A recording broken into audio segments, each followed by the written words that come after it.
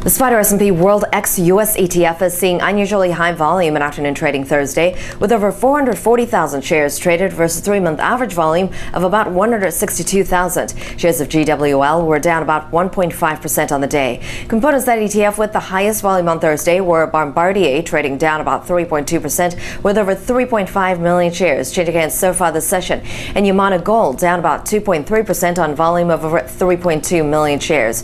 Richelieu Hardware is the component faring the best Thursday, higher by about 2.3% on the day, while First Quantum Materials is lagging other components of the SPDR S&P World ex-US ETF, trading lower by about 5.6%. This is Sayoko Murase for Passveil.com, taking you behind the ticker.